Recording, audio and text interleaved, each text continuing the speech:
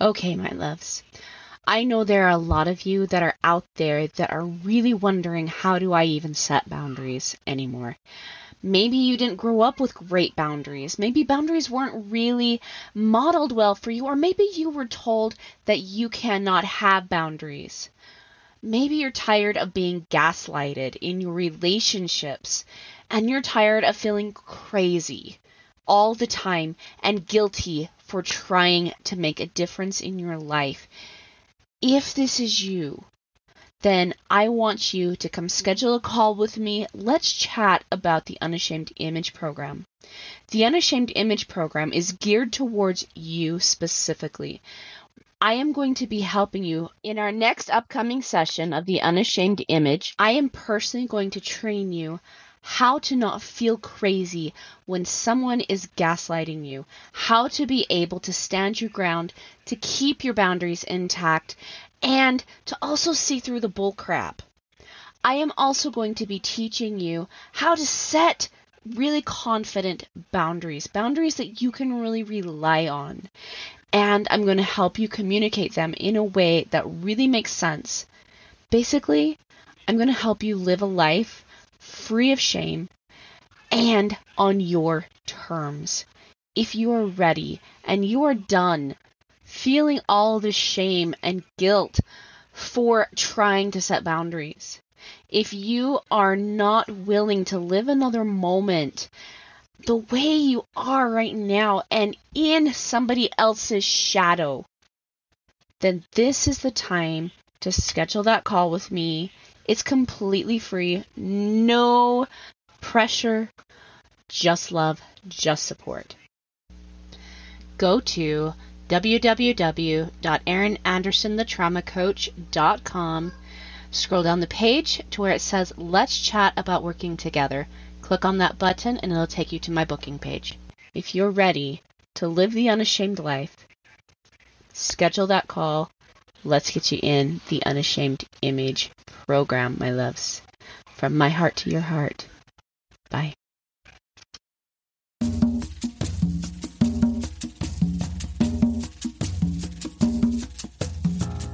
Hey everyone! It's Erin Anderson with the Erin Anderson Betrayal Trauma Coaching. I am super excited that you have tuned in today. Let's get talking about how to heal from betrayal trauma.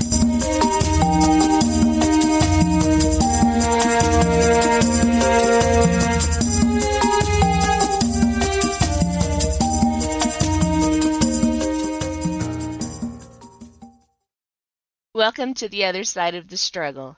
This is a podcast where we talk about trauma, how to heal it, and then how to take it and use it to unlock your mission and your potential, and to use it to live your very best dream life.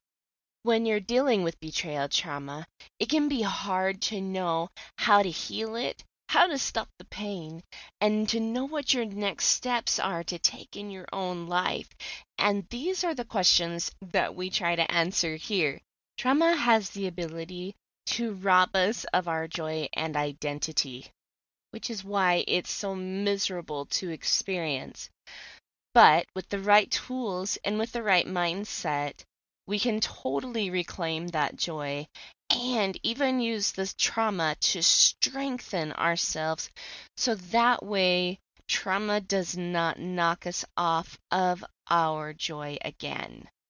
Living your dream life should be a non-negotiable, but trauma tends to try to negotiate that with you. And even though trauma is not something that we will completely ever be free of in our life, the pain is negotiable. This is why I created Erin Anderson Betrayal Trauma Coaching and this podcast, is because I want my listeners, I want my clients to live, truly live free from the prison that trauma can put you in.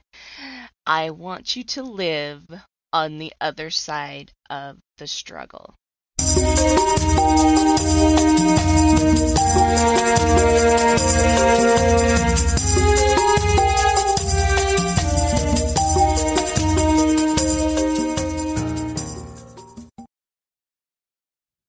everyone, welcome back to another episode of The Other Side of the Struggle. I'm super happy you guys are here with me today, especially as we talk about having feelings of being a failure. And part of the reason why this has come up this week is honestly because with my clients, with social media, with a lot of different people that follow me or talk to me, there's actually been kind of a resounding theme of feeling like they failed in some way.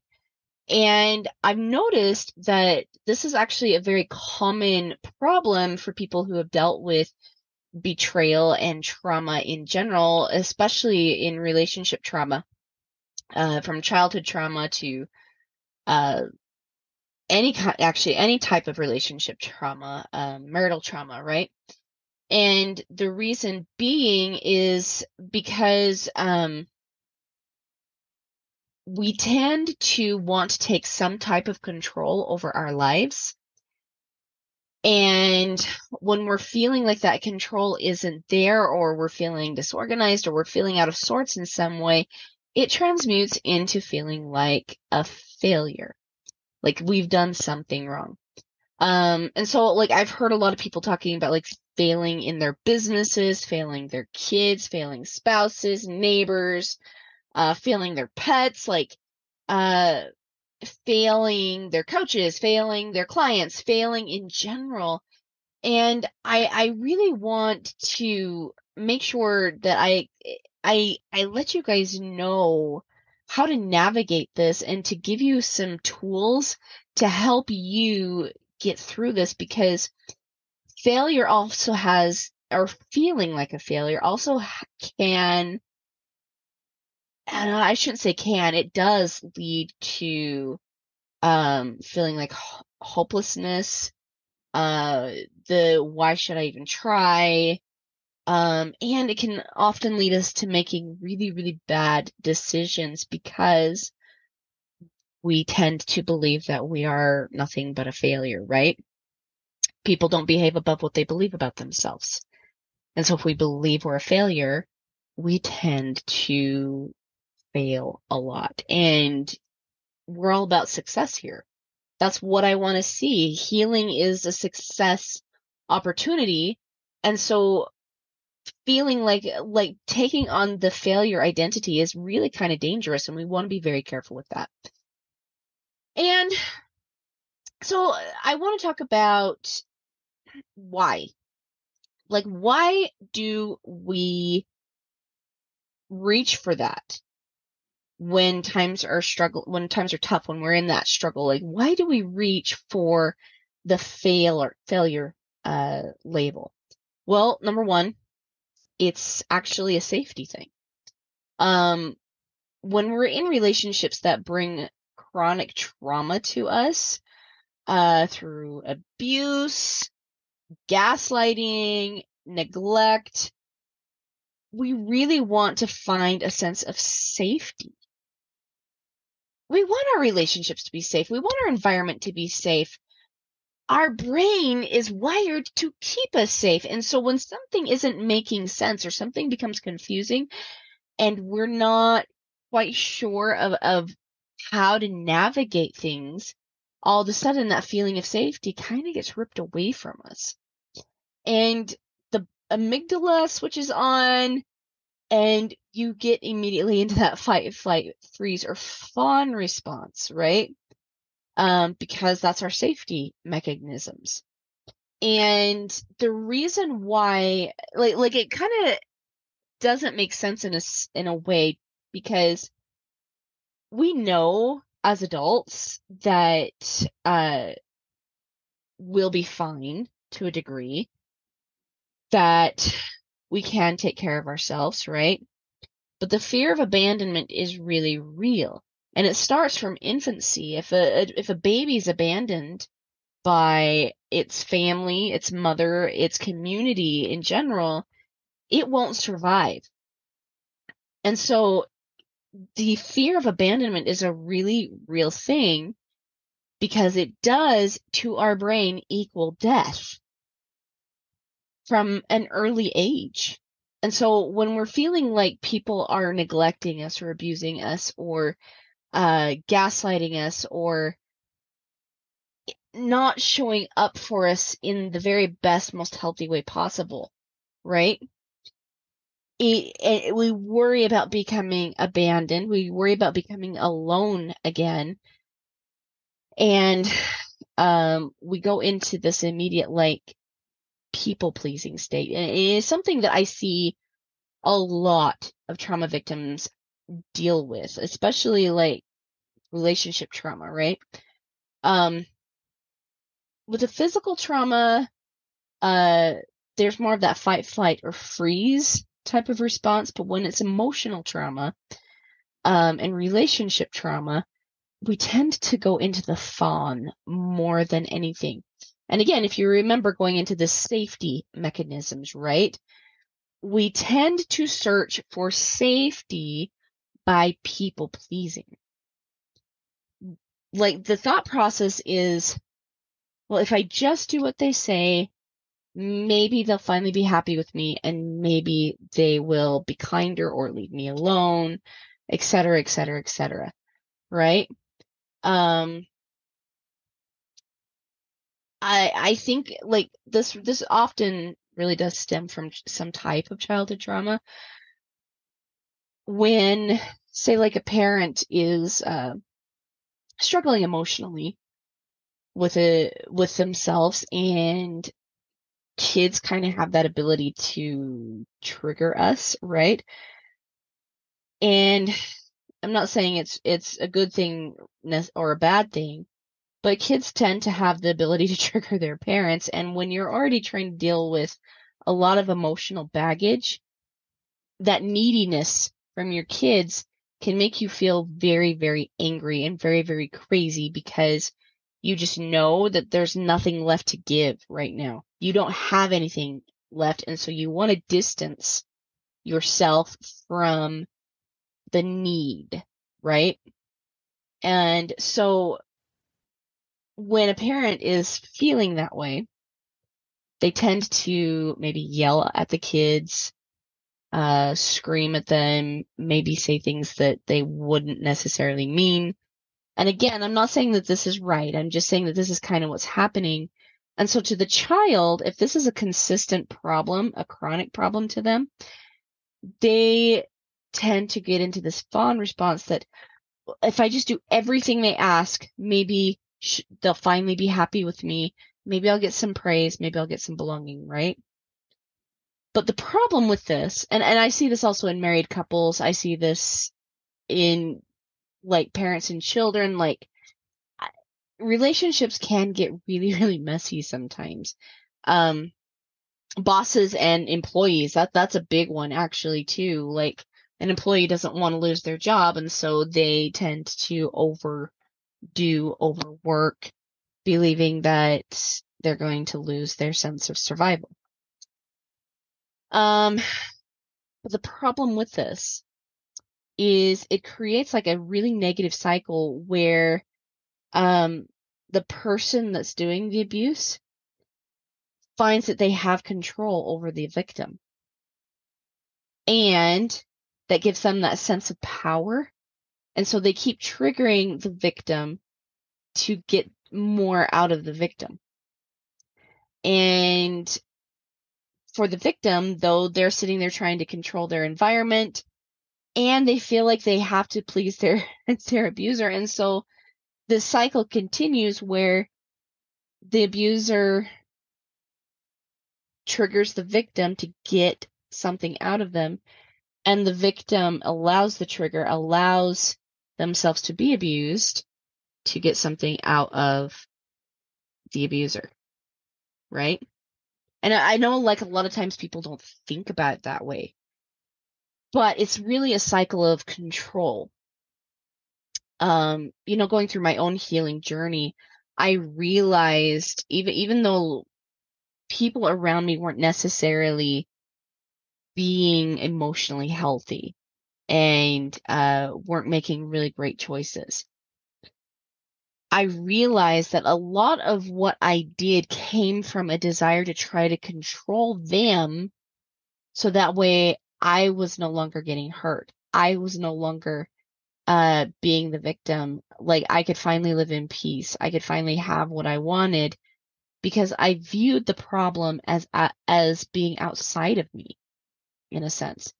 And granted, no, they shouldn't be treating you that way. Like the people that treat you unfairly or not good should not be treating you that way. But at the same time, you cannot expect someone to treat you better than the way you treat yourself.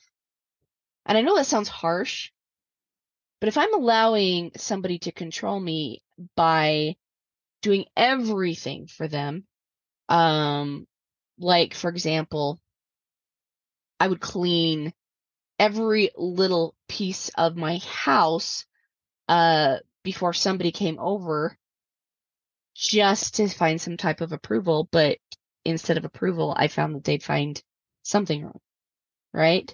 And I'd go back into the cycle of feeling like I'm not enough. Or, I've talked on the podcast before about, the struggles that my husband's had with a pornography problem, and I would try to control all the internet, control his phone. I'd scream and yell. I'd make threats, ultimatums, like all those kinds of things. But it came from a desire to control him, so that way I would get a certain outcome. But the problem with this is we can only control one person at a time. And if we're too busy trying to control someone else, we are going to feel out of control ourselves. Because we can't control ourselves if we're trying to control someone else. We will feel out of control. And so this is why it's really important to take back our control.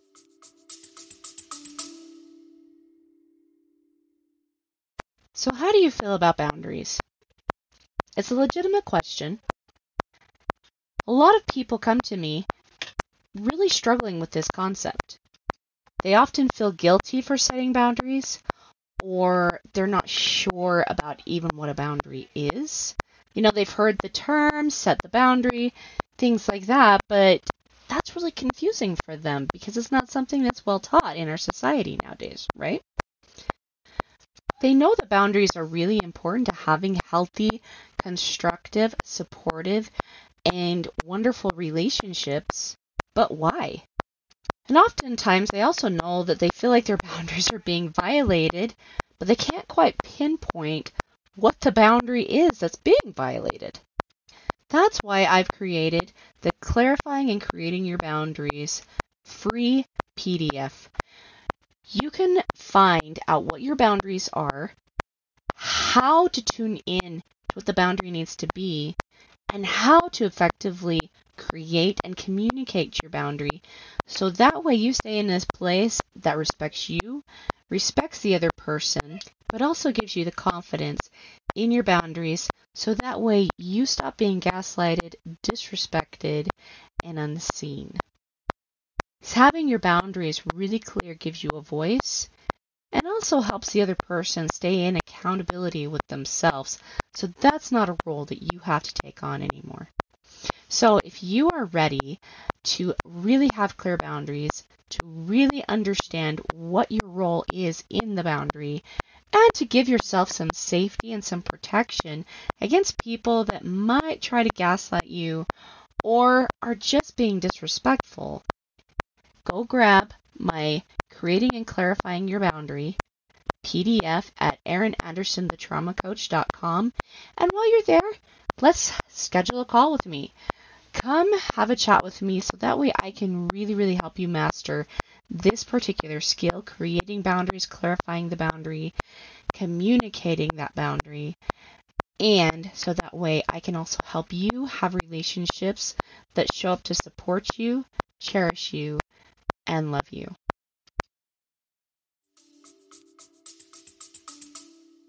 And find out what else we can do. Like, what is it that we really need? How can we have our own backs, right? And I'll get into like how we can take back our control in just a little bit further into this podcast. So make sure you're paying attention for this. The second reason why we feel like a failure is because we lack confidence in ourselves and our purposes. Maybe even we're not clear about what our missions and purposes are and who we are. That can lead to a definite feeling of failure. We might know like a few different pieces and we're grasping at them and we're starting to kind of put this together. But until we truly, truly know ourselves, and you'll know yourself when you are proud of yourself consistently, right? This feeling of failure I wouldn't say never.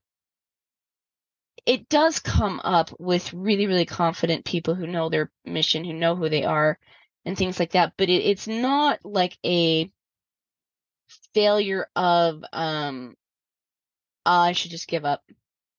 There's no point. And it doesn't lead to despair.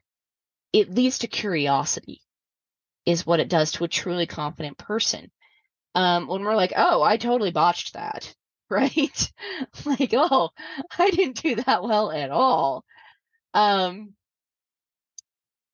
We tend to say, well, number one, is it important enough for me to study this and figure out how I can do this better? And then two, if the answer is yes, we go out and study it and figure out how we can do it better. So for example, for me, I am a really, really good artist. I'm a really, really good singer. I get asked to sing in a lot of different places throughout the state, actually, and for a lot of different groups. And it's fun. I love it, right? And I'm really confident in these areas. But when it comes to sports, oh my gosh, you guys, I stink at sports. I am not confident at all in sports, right? I remember playing volleyball with my sisters-in-law, and bless their hearts. Like, can I just shout out for them for just a second because they were so awesome just to invite me. But instead of like, I had no idea what I was doing, and so like the ball would go behind me. I even hit one of my sister-in-laws, I think, in the head one time accidentally with the ball because I had no idea how to direct it, no idea how to serve it, no idea how to hit it. And I was a large reason why we consistently lost the games. But I also knew that it was important to my sisters-in-law to win these games, and I wanted to show up for them, so I had to work harder than what they did to improve even just the littlest bit. Enough to where we weren't consistently losing every single time. But I'm still not a great player, right? I'm still not super confident in that. And a large part of that, I think, is just because it's not really my thing. But I totally enjoy being with my sisters-in-law. I love them with all my heart and soul. And I love the relationship that I gain with them. And they're very sporty people. So I get to dive into their world once in a while. And vice versa. They love and respect me for my strengths, right? And they're very different, but that's okay. But the truth of the matter is, I'm okay being really bad at sports. And I think the reason why I'm okay with that is because I love myself for my strengths. But I can't know my strengths if I'm consistently focused on what's wrong with me. Like, what are my weaknesses? Like, is it possible that they're right? If somebody is sitting there tearing me down, calling me names, trying to make me feel less than what I am, are they right? Is something wrong with me, right? And the thing is like, it's easy to believe someone when they're constantly trying to tear us down, because our brains are wired actually to believe more of the negative than what they actually are the positive. And the reason why they are is because we're also spiritual beings. We are created to improve, to progress, to do better. And if there's a flaw, we want to fix it. But it becomes overwhelming when we see flaw after flaw after flaw after flaw, and we focus on those things instead of our strengths, instead of the things that we're actually really, really good at. And I've heard people who get stuck in this feeling of failure and then this feeling of despondence say that they're not good at anything and that there's no purpose to their life anymore. And that's not true. What that is it's someone who is experiencing that lack of confidence and not really looking at their strengths, not really congratulating themselves for their works of art and their good intentions, their successes, actually. Because there's really, honestly, like if you sit back and you really look at your life, there really is more successes than failures. Every single day is a success. Sometimes even just getting out of bed is a success. Brushing our teeth is a success. Making sure we've cooked our breakfast is a success. Sometimes like that's all simple successes. And yes, we want to build up to bigger successes, right? But we can't do that if we believe we're a failure. It doesn't work. Again, people don't behave above their self-belief. They don't progress above their self-belief. And so when we show ourselves that we're a failure, of course, we're going to feel broken. We also have conscience built into us, and is when something is going wrong with our relationships, we want to fix it. We want to know if something is wrong with us, so we can change it. And we want to trust the person that we love to tell us, honestly, if something is amiss, because that helps us, again, feel that sense of safety. But the problem is when somebody is negative and toxic, they will rob you of your sense of self-trust. See, someone who really actually is trustworthy will teach you to keep your self-trust. They'll encourage you to trust yourself. They will encourage you to see your successes, because that's what somebody who loves you does. But if all they do is focus on maybe your weaknesses and how you're not good at something, or they constantly are tearing you down, that is a person that you need to be very, very leery of.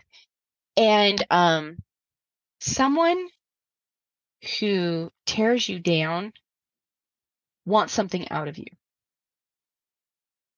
That's the honest to gosh truth. And it's usually not something good.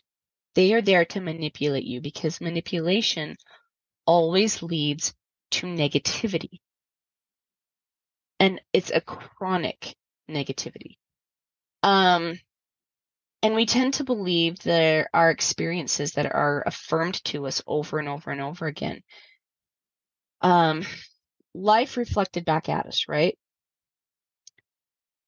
If somebody is going to consistently tell us that the fence is green, and somebody else comes by and says that the fence is green, and somebody else comes by and says the fence is green, pretty soon we're going to call that color green. We learn from other people. And even if that fence is white, you're going to call it green. We are herd animals. And so we tend to lean towards the herd mentality. We want belonging, right?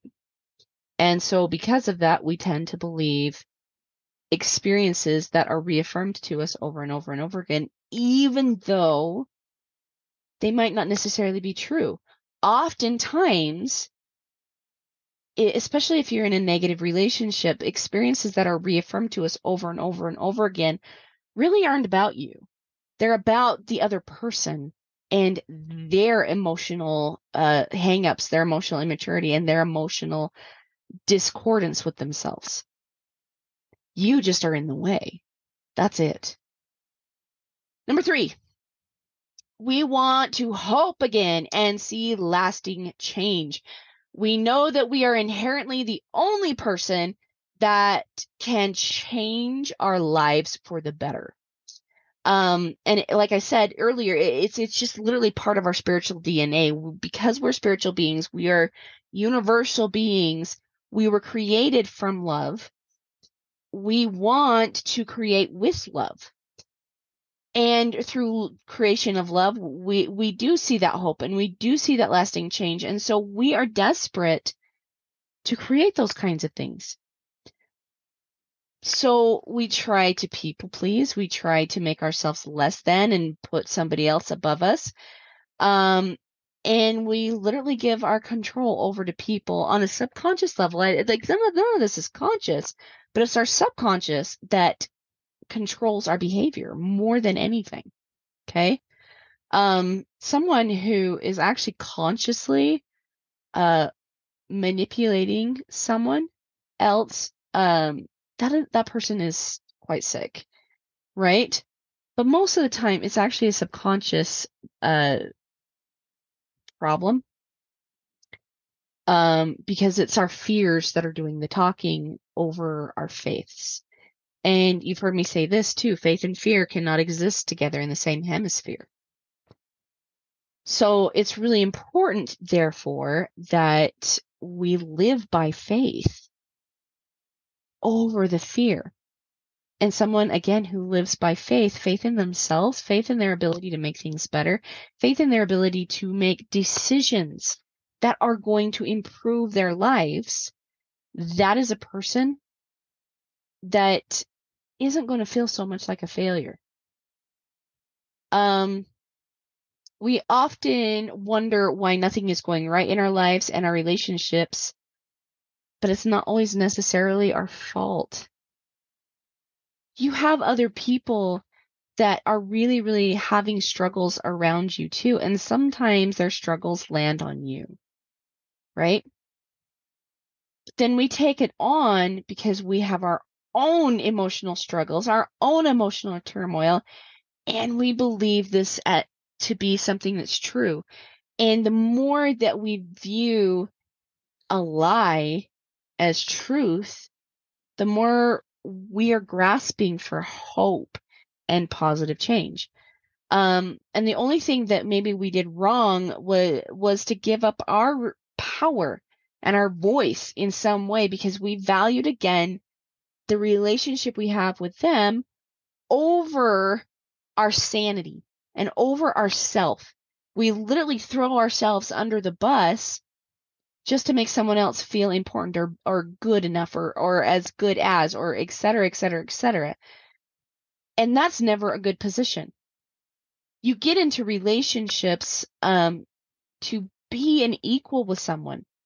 And so if you are literally devaluing yourself to be in a relationship with someone, that needs to stop very quickly. And again, like I said, these are all subconscious behaviors in an attempt to create inner peace within ourselves and acceptance from other people around us. It's so important for us to have that sense of belonging, and so we tend to prioritize other people over ourselves, but that will never lead to belonging. Belonging is literally somebody prioritizing you as much as they do themselves. And so if you want belonging, you too have to prioritize yourself as much as you want someone else to prioritize you. Having safety is good. Desiring happiness of someone else is really good. To love is good. To have love in our lives is good. Having hope and positive change is good. But we tend to feel like a failure when we allow the negative voices to talk louder than our own voice. I talk about this as the shoulder angel, shoulder devil, right? I love the Emperor's New Groove. Kronk, he's just awesome. Like, that was a very brilliantly crafted character. And he's got the shoulder angel and the shoulder devil that are sitting there talking to him, and it's quite hilarious, honestly. But we have the same thing. We might not see them necessarily, but we have good and evil consistently pulling at us at all times. And we tend to listen to the negative, that adversarial voice, because it's a loud sucker. And that adversarial voice is talking to other adversarial voices from other people, trying to affirm to you that like what it wants you to believe. So it keeps you in a hopeless state, keeps you lost, keeps you feeling like that failure. This is why it's so important to get organized. This is how like there's actually more than this, just getting organized. Like, we're going to get into this, but we create safety, we create confidence, hope, belonging, peace, positive lasting change without giving up our agency by listening to this other voice, the angel voice. And the angel voice is a very quiet voice. It takes you actually getting very intentional. Remember, that's that first pillar, to actually hear it, because he's not going to speak very loudly, because he or she, depending what you are, what your angel is, right? They want you to believe them more. And they're going to have a hard time telling you or getting you to believe them if they're going to yell at you as loud as the negative voice. And so, if we're going to tune into the positive and that angel voice, number one, you've got to get organized. And I'm not talking about like necessarily organizing your environment, right? You guys, like, I love my house. I love my kids, but sometimes my house is an absolute zoo. Okay? I have 6 kids that live here from the ages of 16 to 2. And my 2-year-old, she's adorable. She's the sweetest thing ever. Like, you just look into those big brown eyes and you just want to like snuggle her, and those cute little curls, right? But she is an absolute tornado. I can clean one area and get it really super good, and I go into another area, and I come back and find out that she's dropped ice cream all over my couch. Like, and I keep the ice cream in the freezer. I really do. But she gets up on the chair, she climbs up there, she reaches out, and she dumps ice cream all over my couch, right? Or all over my carpet. Sometimes it's an absolute zoo at my house, right? But I'm not necessarily talking about that type of organization. That comes after, first, when we organize our time, our thoughts, and our emotions. Then our environment will follow that type of organization first. And the reason why this is because, again, it gets down into that intentionality, right? Things don't just randomly happen to us. If we're not being intentional enough to give ourselves some of our own time to really check in with our thoughts and our emotions and to get these things organized, we're going to feel chaotic. And that chaos feeds into this feeling of failure. Okay? So looking at time, number one, if you want to get more organized in your time, go grab my freebie on erinandersonthetraumacoach.com. And it is the organization freebie, and I can't remember how I exactly named that, but if you go into the freebies tab, it's right there. So go grab that and start organizing your time. So that way you have time for yourself every single day, right?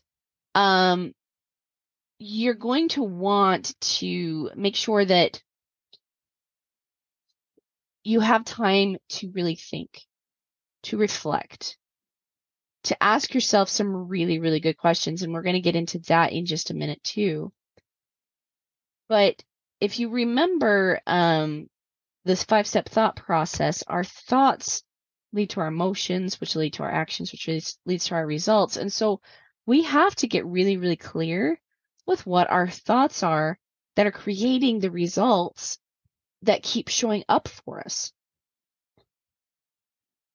If we believe that someone else is more important, or that we can't survive without them, or that we owe them something, right? That can be very dangerous. As a matter of fact, that is a very dangerous thing. People that are healthy don't feel like you owe them anything. They just want to show up for you because they love you. They like being around you. And so to them, you are a source of energy to them that they don't have to siphon from you, that they get to give and receive with you. Number 2, stop giving your voice and your power over to other people, period. Even someone who is good, they don't need your voice and your power. That is meant to stay with you at all times. Ask yourself, getting into those questions, right? Getting into this time and really organizing our time, our thoughts, our energy. Why do I give this person so much power? What am I trying to get from them by giving this to them? Number 1, we know they don't deserve it. Even if they're a fabulous person, nobody deserves your voice and your power. It wasn't given to them in the first place. It should stay with you. So in truth, it's really not fair to give it away. And even if somebody demands it from you, it's not fair to you. It's not fair to them to give it up. They already have a voice. They already have their own power. If they choose to misuse it and abuse it, that is on them. But you don't have to be a victim to it at all. So if you feel like you're constantly being drawn into these things, why are you giving this person so much power? And ask yourself this question without judgment, with just the desire to listen. Remember our boundaries? Listening boundary. You need to listen to yourself.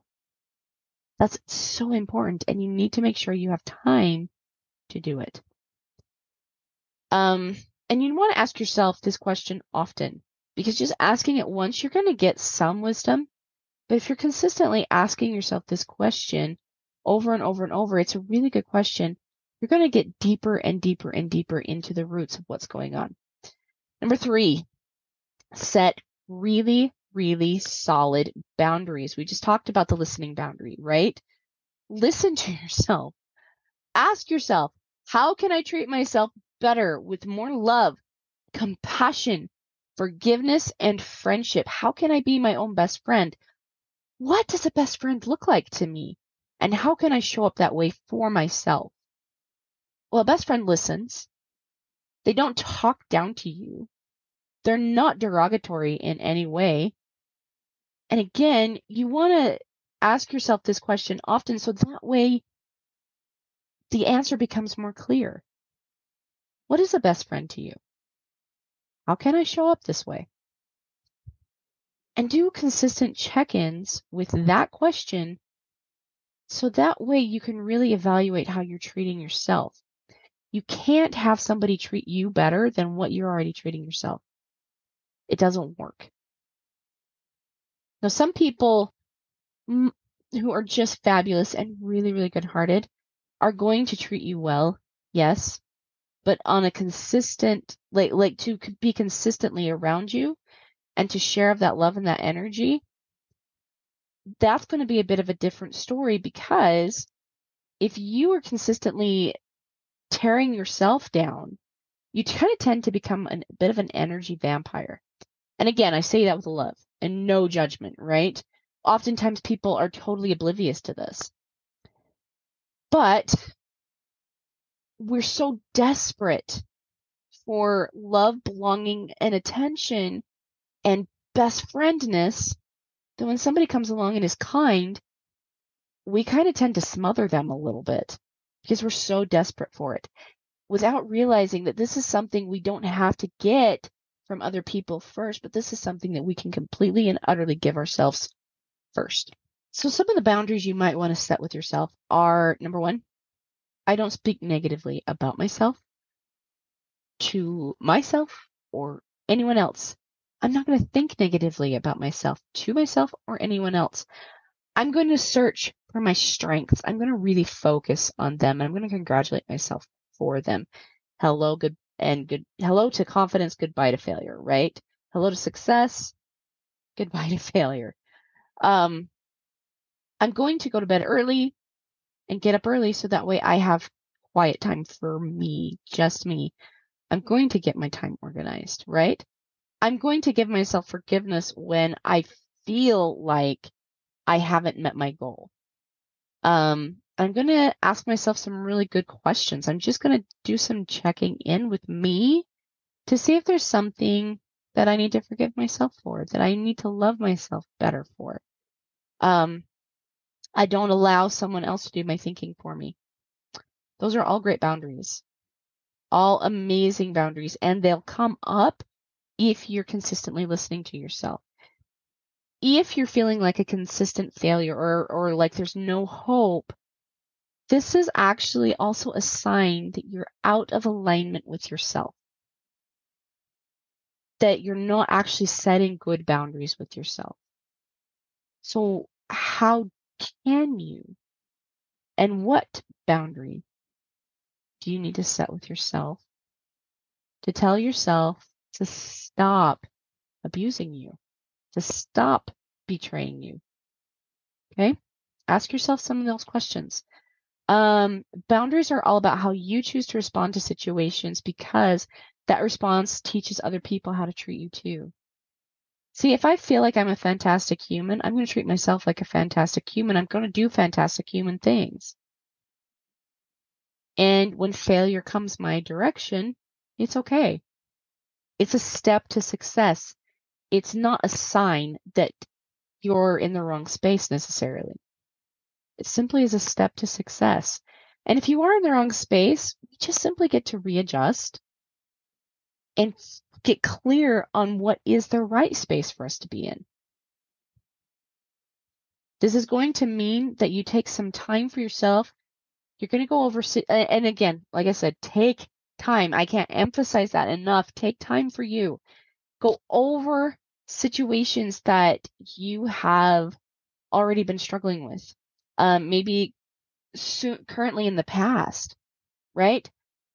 And step away from the self-judgment, step away from the criticism, step away from anything like that, even for the other person.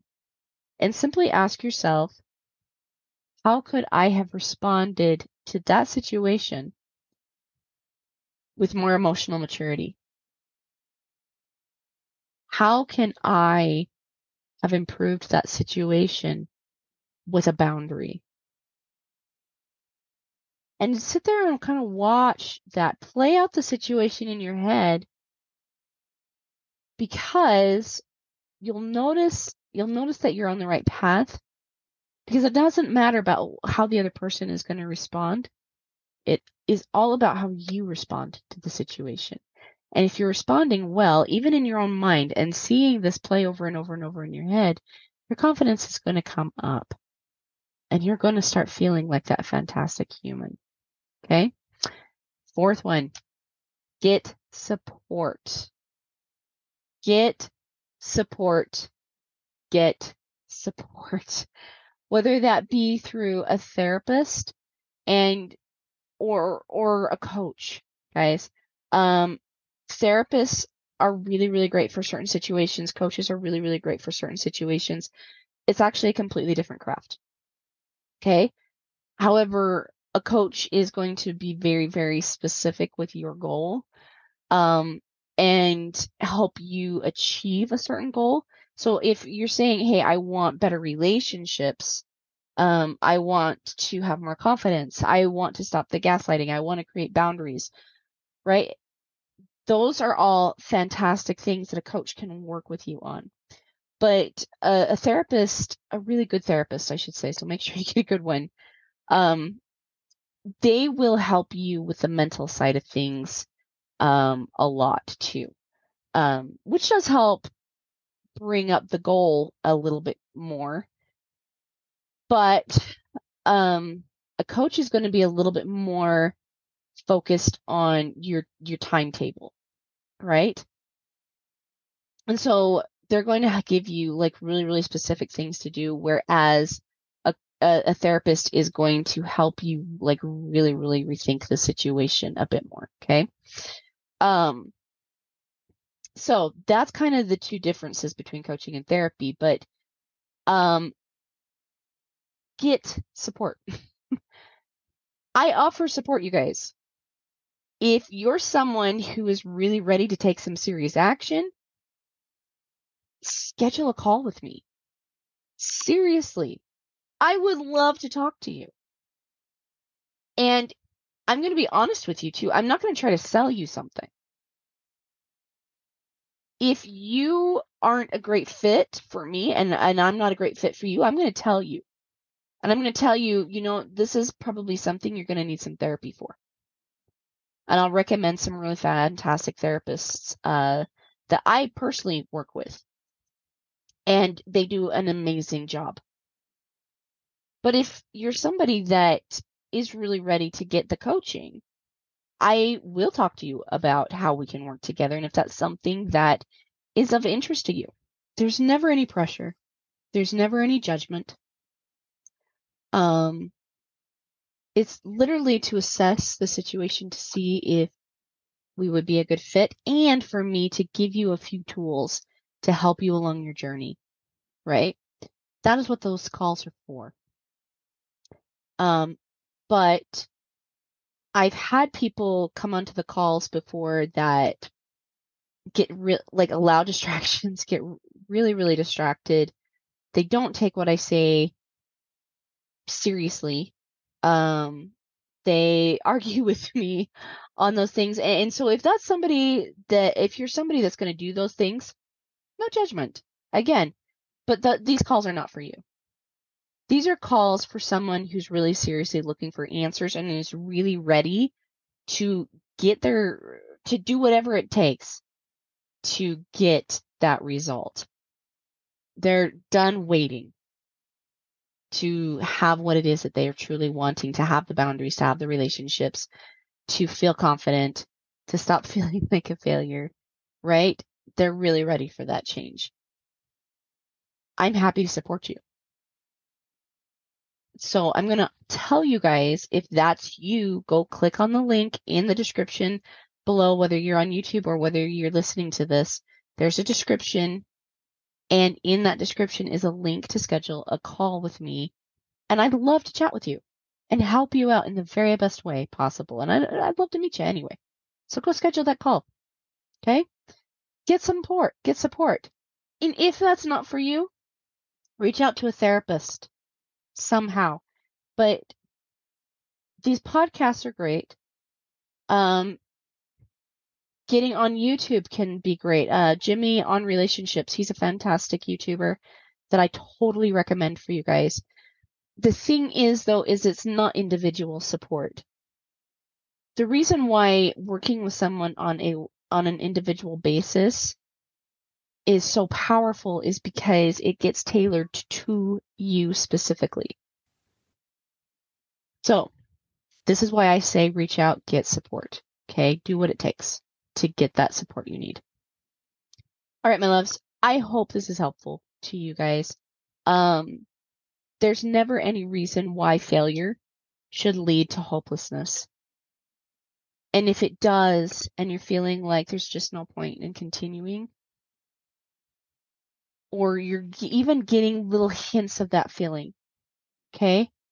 And feeling that despondency, there's no reason why it should. Check in with yourself. Give yourself some grace. Give yourself some love. And just ask yourself, what is one thing I can be consistent with today? Start creating some different habits that you can be consistent with. And I've given you a list of some really good ones, right? And the more we start creating different habits for ourselves, the more we start having our own back, learning that we can trust ourselves, that we're going to do the right thing, and we start to see really, really lasting change. All right, my loves. Mwah. Hope this was helpful for you guys, and I will see you next week on the other side. Bye, guys.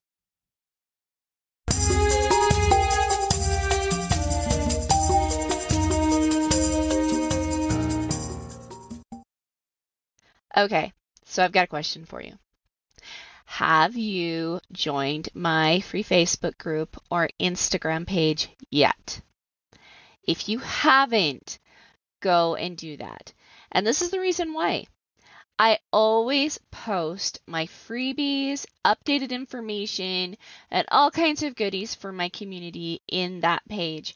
I'm also really active. I post videos. I answer questions. So if you guys really, really want to get in and interact with me, go like me on Facebook, go join my group, The Other Side of the Struggle, Healing from Betrayal Trauma. Come find me on Instagram, Erin Anderson, Betrayal Trauma Coach, and come follow me because I always have something good there just for you, my audience, and I love connecting with you there. I also post anytime that I have groups going on. I talk sometimes about my programs. So if you guys are interested in working with me or even just following me and getting as much free content as you possibly can, go hang out in my group. Go connect with the ladies that are there. Also come and join Immune and Unashamed for those married couples that are following me, because in that group, me and my business partner, Kyson Kidd, are also talking and offering some great content.